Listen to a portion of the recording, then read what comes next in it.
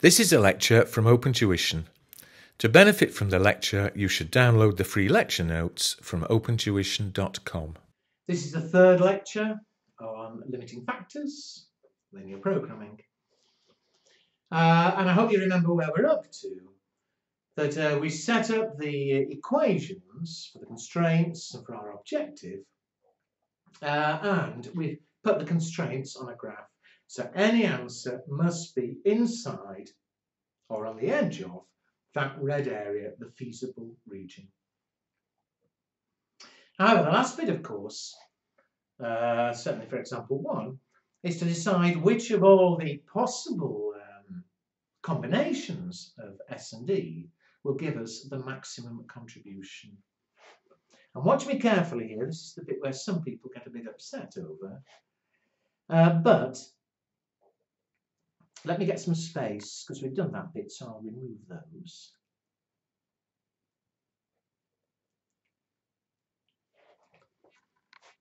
And what we do is we write up the equation for the objective function. And if you look back, we have that. It was the total contribution, whatever happens, is 6s plus 9e. And we're going to put that on the graph. The trouble is we don't obviously know what the final contribution is going to be. But you should, I think, know from school that whatever the contribution is, you know, it may end up being 100, it may end up being 200 or whatever. But the lines, the combinations, it'll be a straight line again. But whether it's 6s plus 9e is 100, or whether it's 6s plus 9e is 200, or whether it's 6s plus 9e is 300, although we'll end up with different lines, the angles, the gradient, the slope of the line will be the same. And as you'll see, that's all we actually need to know.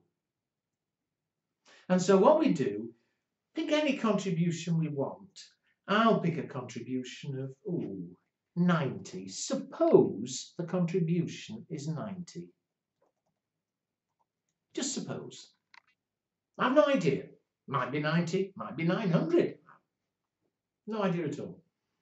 But if it were 90, 6s plus 9e would be 90. And again, that's a straight line on the graph. 2 points fix a line. So if s were equal to 0, 9e is 90, e would be 10. If e was equal to 0, 6s would be equal to 90, s would be equal to 15. Let me put that on the graph, and then I'll be in a position to explain why I'm doing this. S0 and E10 is there. E0 and S15 is about there. Join them up. And I'm deliberately doing a dashed line to make it clear this isn't a constraint. This is my objective line.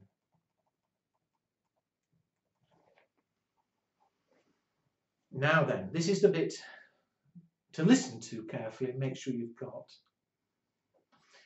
Any combination on that dashed line would give me a contribution of 90. But again, I don't know what the contribution is going to be. Maybe the contribution will be 100. But if you repeated the exercise with a contribution of 100, you'll get a line like this,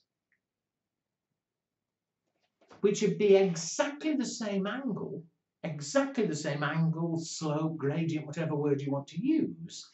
But the more the contribution is, the further out it'll be. Again, you know, maybe the answer turns out not to be 100, but 110. Fine. If it were 110, the line would be exactly the same angle, but it'd be that bit further out. Well, again, I want the maximum contribution possible. And so what we do, now this is hard for me to show on this screen, But we take this line, we use a ruler, and we move it as far away. This is, you don't draw this is imagining me keep moving the line. We move it as far away as we can from 0, but keeping it parallel to that first line, and see how far away we can go without leaving the feasible area. And if you carry on moving it out, keeping it parallel, the furthest point away, without leaving the area, is point B. Now, which point it is depends obviously on the angle of the line. If the angle of the line was like this, move it away, the furthest point away is point C. If the angle of the line was like this, maybe the furthest point away is point A. It could be any of them. But because we know the angle of the line, in this particular case, the furthest point away is point B. And so point B is our optimum, our best.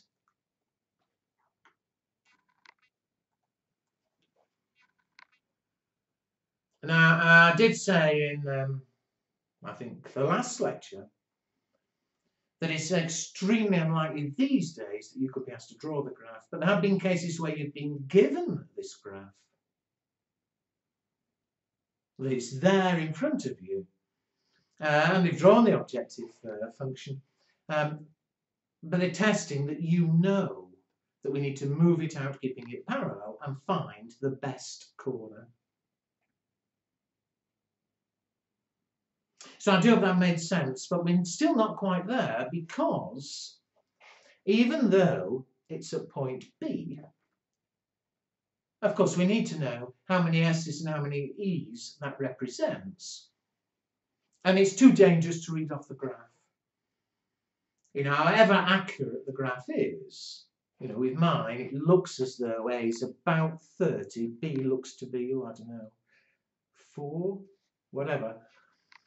But you mustn't read it off the graph. You are expected to be able to solve arithmetically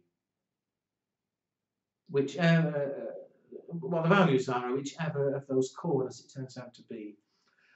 Now, point B here is where the labour line crosses the materials line. And of course, two lines only cross at one point. And because we know the equations of the two lines, we can work out what the value is that satisfies both the value when they cross. So let's do it. The two lines that cross here, materials and labour. Well, the materials equation was 2s plus 4e equals 80. The labour equation, 5s plus 6e equals 180. And again, I know it may have been a long time since school, you may have hated it then, but if you have two equations like that, you should be able to calculate what the values of S and E are that satisfy both equations. Now, there are in fact several ways you can solve it, and it doesn't matter, there's only one answer. I'll do it the way that I've been used to, but it's entirely up to you. If you've learned a different way, absolutely no problem, whatever you feel happiest with, as long as obviously you get the right answer. There is only one answer. And what I'm going to do is this. If I number the equations 1 and 2, I'm going to multiply the first equation by 2.5. I'll tell you why in a minute. But if I multiply the first equation, if I multiplied everything by 2.5, 2.5 times 2s is 5s. 2.5 times 4e is 10e. 2.5 times 80 is 200.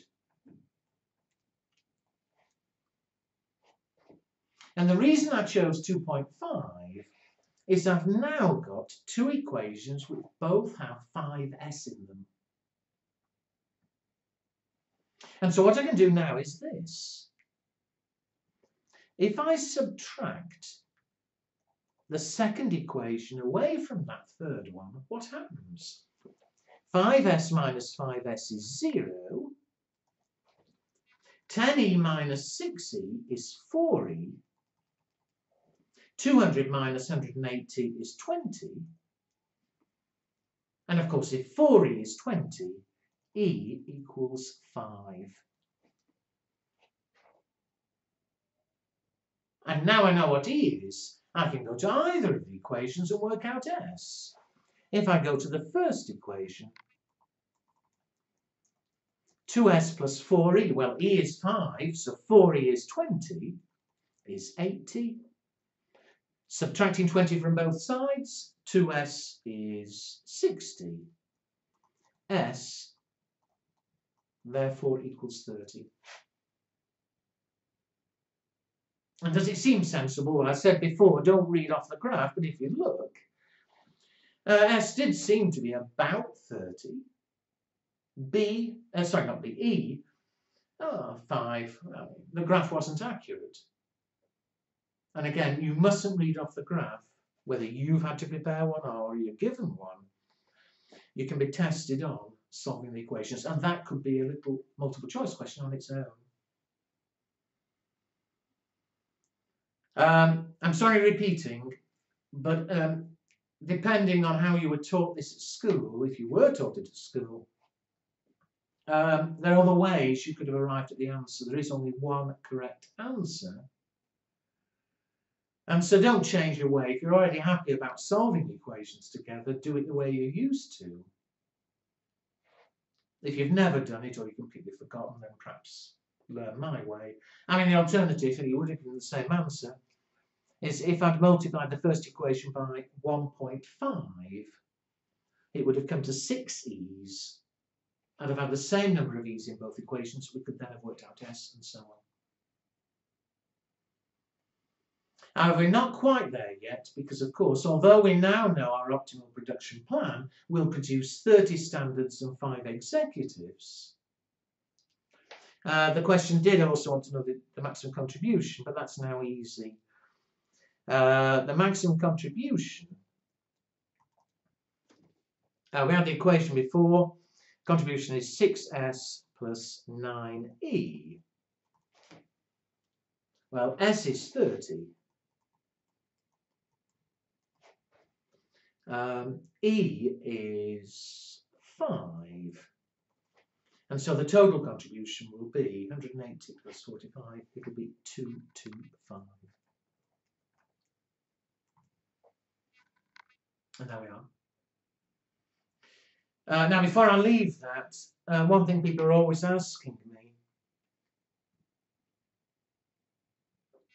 well, two things that people are always asking me.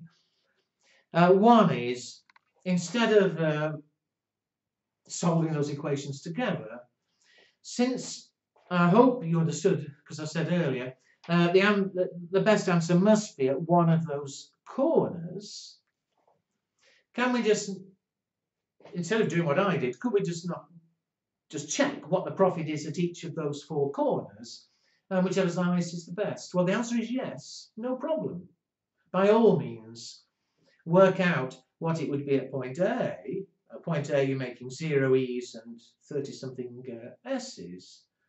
At point C, you're making 10 e's and I'm not sure how many s's. By all means.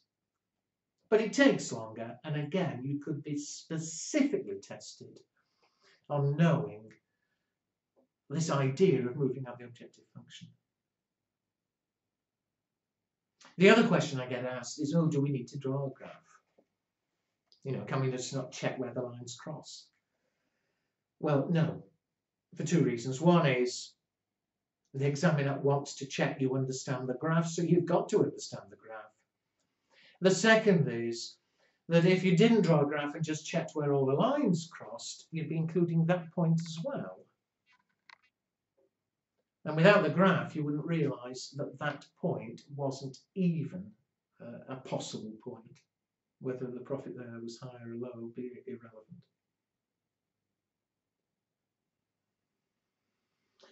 Okay, fine.